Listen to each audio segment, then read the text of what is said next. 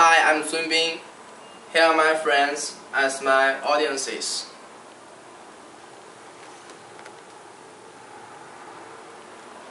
So today I'd like to talk something about smoking. With the development of society, an increasing number of people have called for prohibiting smoking. It is undeniable that still a considerable amount of smokers exist in this world, especially those who are under the high pressure prefer to smoking. They claim that smoking cigarettes can make them calm and work more efficiently.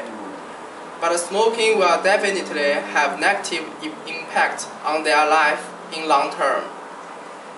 I would like to explain some disadvantages of smoking cigarettes. First, nicotine may bring takers an increasing number of diseases. Second-hand smoking also does harm to your health and even can be deadly as well. By smoking, not only are you harming yourself, but you are harming others around you by producing second-hand smoke. Moreover, smoking is a dangerous habit because it causes health problems. It can be a direct cause of cancer of the lungs and throat, and can also contribute to the cancer of other organs. Meanwhile, it will affect the health of your next generation. According to a research, the more you smoke, the higher rate of having a miscarriage happened. Finally, smoking is wasteful and costly habit. Fine cigarettes are not cheap.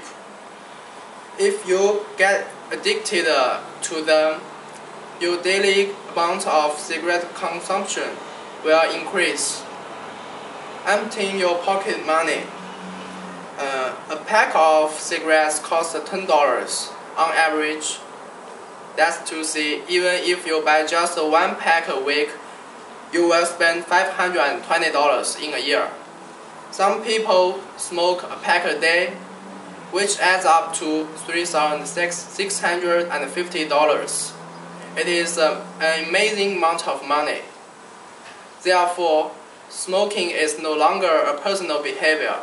It will influence others' health.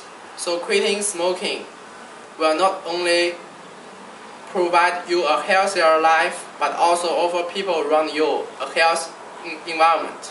Thank you.